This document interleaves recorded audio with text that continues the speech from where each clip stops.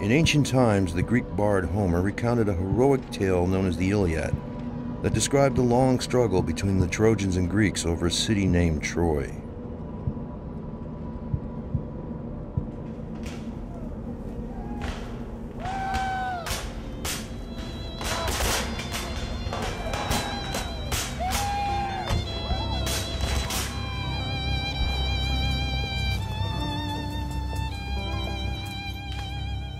Thousands of years later, during the American Civil War, a similar struggle took place over a city named Charleston, South Carolina, the Confederacy's Queen City, considered to be the jewel of southern ports.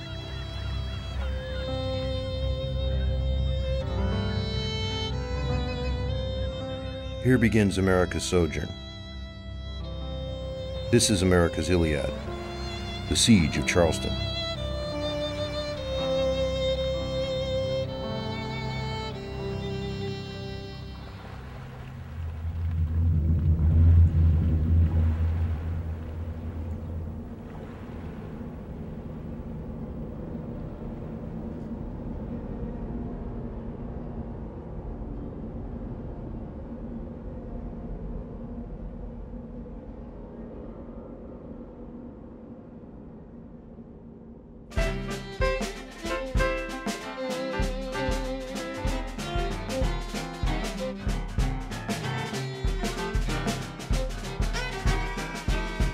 By this time, the divisions between North and South had become insurmountable, and the country had reached a breaking point.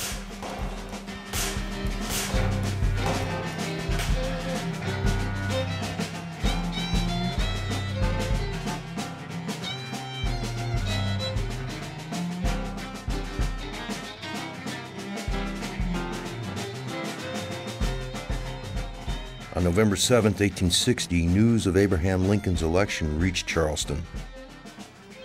Immediately, the Charlestonians erected liberty poles and affixed secession cockades to their clothing. In Columbia, the state capital, a secession convention was called. But when it seemed that it might not vote for immediate disunion, Charlestonians rushed to Columbia and convinced the delegates to move the convention to Charleston. They met in St. Andrews Hall, and on December 20th, 1860, under an intense pressure and scrutiny from the city's citizens, the delegates voted unanimously to secede from the Union. With a large crowd watching, they signed the Ordinance of Secession, making South Carolina an independent republic. Charlestonians reveled in their new independence.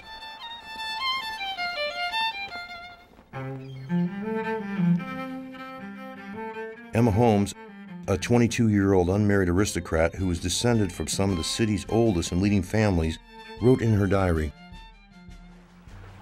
"The United States, now alas broken into fragments, through the malignity and fanaticism of the Black Republicans. Doubly proud am I of my native state that she should be the first to arise and shake off the hated chain which linked us with Black Republicans and abolitionists. Secession," said a gentleman, "was born in the hearts of Carolina women." For days, Charlestonians celebrated their independence. Parties and rallies were held throughout the city. Congregations from the city's churches and synagogues enthusiastically backed secession.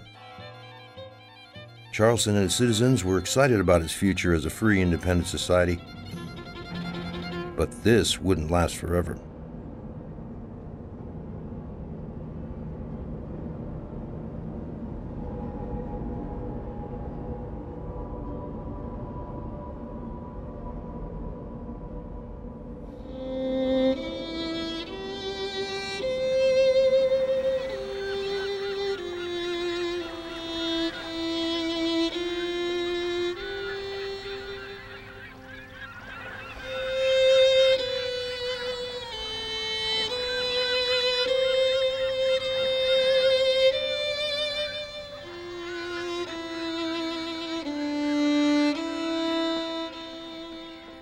Following secession, Charleston remained the center of activity for the newly formed republic.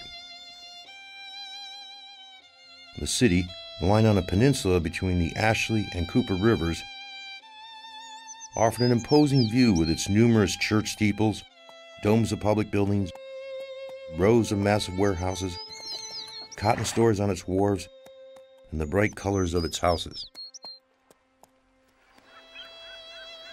In 1860, Charleston had a population of about 40,000. It was the 22nd largest city in the nation and ranked 85th in manufacturing. It was the largest seaport in the southeast and was well served by both railroad and steamship lines. Among its population were 3,200 free blacks and 13,000 slaves. Over half of the city's population consisted of recent German and Irish immigrants who made up the majority of Charleston's laboring class. Although a large city, Charleston had only a small middle class. 155 elite, wealthy families who made up 3% of the city's households dominated Charleston. These aristocrats controlled 50% of the city's wealth. South Carolina in 1860 was the third wealthiest state in the nation. It was based upon a plantation economy of rice, sea island cotton, and upland cotton.